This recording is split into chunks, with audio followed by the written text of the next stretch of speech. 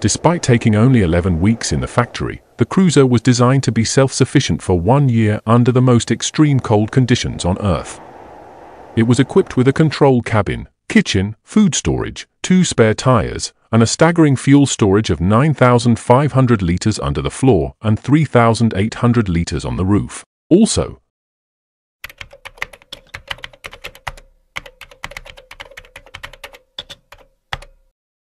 hey there, mystery lovers! This is another chance to explore our history linked with technology topic by diving into the story of the Antarctic Snow Cruiser of 1940. Just picture this, it is October 1939, and the United States of America decides to embark on an expedition to explore the Antarctica, one of the most inhospitable places on the planet. The USA intended to cover several kilometers to reach the South Pole and mark its territory on Antarctica, as other nations had done. Let us not forget that Antarctica is one of the locations where few humans had reached and came back alive by that time. Join us on this adventure and unravel the mystery of what really happened to the Antarctic Snow Cruiser. I am your host, Jeseremi Augustine. Don't forget to hit that subscribe button and ring the bell for more incredible stories from history linked with technology. The Antarctic Snow Cruiser was at the center of this expedition, serving as a mobile research station and facilitating the movement of the 5 crew members for 1 year.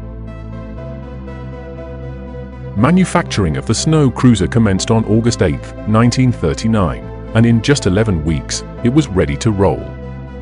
Despite taking only 11 weeks in the factory, the cruiser was designed to be self-sufficient for 1 year under the most extreme cold conditions on Earth.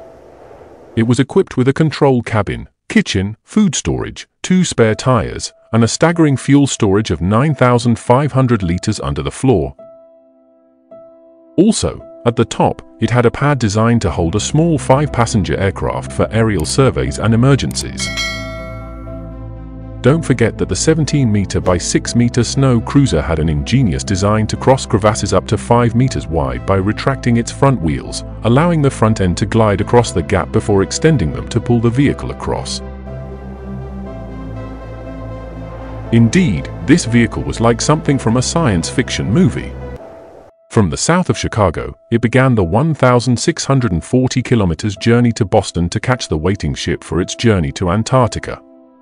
However, disaster struck near Goma, where a faulty steering system sent it off a small bridge and into a stream, where it remained stuck for 3 days. This unexpected downfall was an embarrassment for a vehicle that was expected to conquer the most challenging terrain of Antarctica. Despite this, the Snow Cruiser continued its journey, causing one of the biggest traffic jams of the time in Boston due to its unexpectedly slow speed and the crowd it attracted wherever it went. This slow speed caused the cruiser to take more days on the road than expected, but it finally arrived in Boston and departed for Antarctica around November 15, 1939. In early January 1940, the Snow Cruiser finally arrived at Little America in the Bay of Wales. But the icy continent had other plans. The Snow Cruiser's challenges began when it was being unloaded from the ship. One of its wheels broke through the wooden ramp, but Poulter powered the vehicle free from the ramp, and there were celebrations all over. However, the celebrations fell silent immediately when it touched the snow-covered ground of Antarctica. The cruiser failed to move through the snow and ice due to a lack of traction. The 4.9-meter large, smooth, treadless tires, designed for a large swamp vehicle, spun freely and provided very little forward movement, sinking as much as 0.91 meters into the snow. Despite attaching spare tires and chains, the traction issues persisted. Ironically, the Snow Cruiser moved better in reverse, achieving a 148 kilometers trek backward.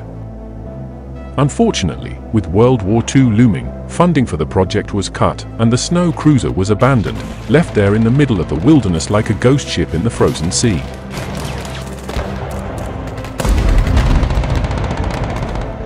Years passed, and expeditions came. In 1946, a team of explorers discovered the Snow Cruiser still intact, needing just air in the tires and some servicing. By 1958, another expedition found it buried under 7 meters of snow, and a long bamboo pole marked its position. Since then, no trace of the Snow Cruiser has been found. Most likely, it is either at the bottom of the Southern Ocean or buried deep under snow and ice. Being at this minute of the video shows that you found this tale of the Antarctic Snow Cruiser fascinating. Smash that like button and share this video with fellow history enthusiasts. Don't miss out on more captivating stories, subscribe to our channel and join us on our next HistoryLink technology adventure.